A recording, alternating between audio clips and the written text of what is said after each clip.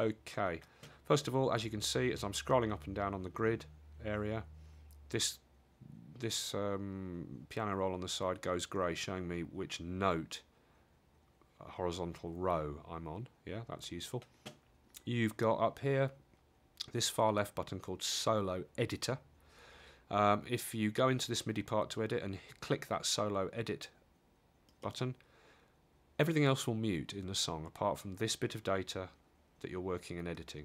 Okay, so that's very useful.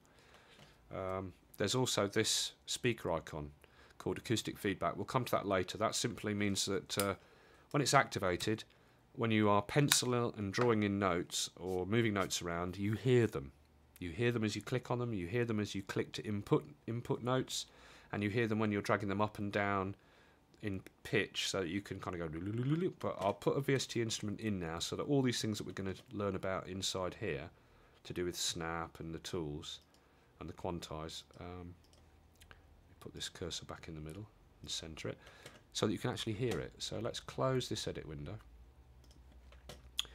Okay, here's our MIDI track, and the out here, or up here in the parameter column, out, is assigned to not connected. Now, MIDI tracks in Cubase are freely assignable. You can, unlike in Logic, where you have VST Instrument tracks, which software instrument tracks, which only can address software instruments, and MIDI tracks that address external MIDI equipment. Steinberg does it differently. Cubase, any MIDI track can be assigned to an external instrument via a MIDI port. For example, here's some MIDI ports, or to an internal VST instrument. So let's add a VST instrument.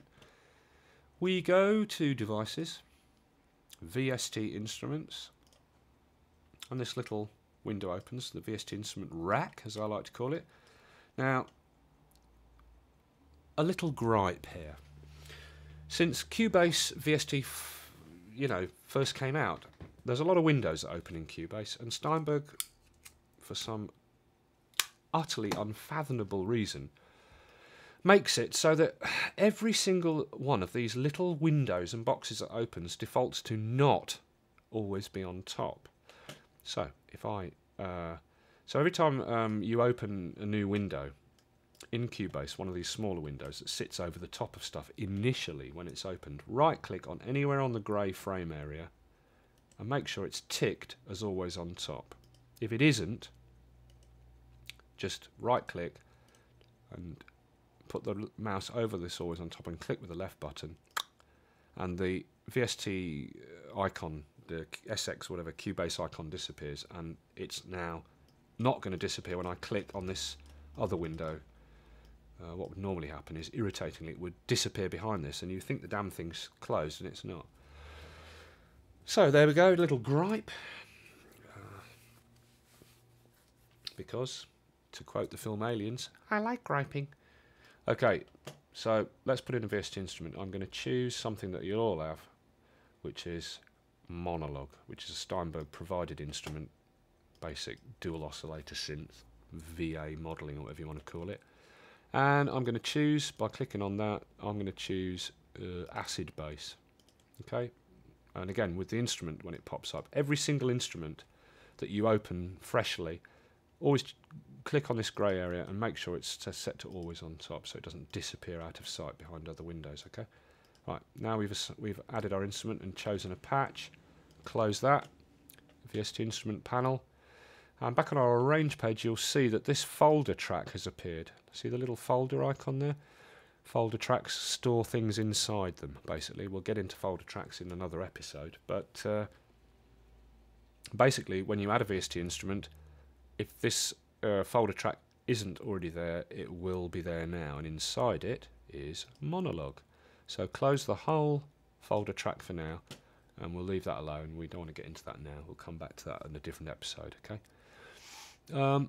But just to open it out again, there's Monologue, and below it, it's defaulted to show a couple of child lanes, because these are children of the main one. Yeah, you can use this plus button to open up another child lane, like that, yeah.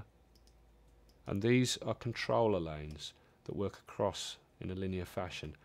And for example, the first one is the master out, of the monologue synth, and I could get the pencil tool and just draw in some master volume changes for that instrument in the track automation area here.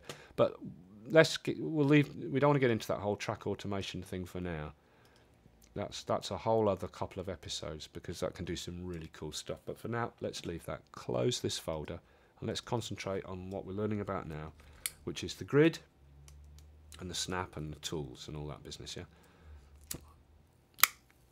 So we got fags, we got coffee. Oh, lovely. Did you make the? Did you make it yourself? Yes, with a little help from Ainsley. Ooh. Oh, I've rubbed that out. Hang on. Edit, undo, delete. Okay, let me choose the arrow tool. Here we are. Here's a couple of blank MIDI parts that are left over from when we were doing that stuff about snapping and, you know, the whole way the grid works from the previous episode. Before we do that, make sure that monologue in your output here or here in the track parameters column is assigned as the output for this MIDI track, okay, which it is. And now let's go back in to our MIDI edit window. Okay, so here we are back in the editor. We've assigned the monologue synth to this MIDI track, and we're going to now show you how things work in terms of putting in notes and messing with notes and the whole snap and the grid and quantize business inside the edit window, the key edit window, or piano edit, yeah? Okay, first of all, you've got a snap button here, which, if it's off, the grid defaults to 16ths. With the snap button off, I can grab the pencil tool, I can draw in a note, and I can begin it anywhere because there's no snap. So I'm going to start it there, and I keep holding down with the left mouse button and draw it out, and there is no snap in terms of drawing the length. It's completely free. I can draw it as long or as short as I want by holding down the left mouse button, and there is no snap. There's a note. I can change the length by going for the arrow tool, and I put the mouse over the end of the note and this double arrow thing appears, and I can drag it shorter or longer like that. Okay, that's without the snap on. So I'll grab the rubber, rub it out.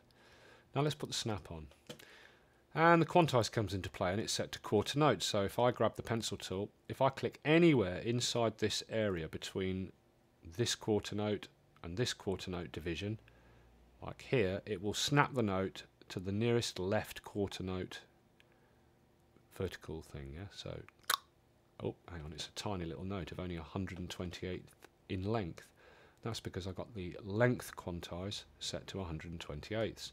So let's set that something more visually realistic. Let's set that the length quantize to 8ths. Grab the rubber and rub that little tiny note out. Okay, quantize is set to quarter notes. Length quantize set to 8ths. I grab the pencil tool, and when I click, it will snap the note to the nearest vertical 8th divider, like that. And the note that has been put in is a quarter. It will snap it to the nearest quarter note vertical divider, and the note that's been put in is an 8th in length. And if I increase the quantize to 8ths, and the vertical grid then shows 8ths, and you can see the note I put in is exactly an 8th in length.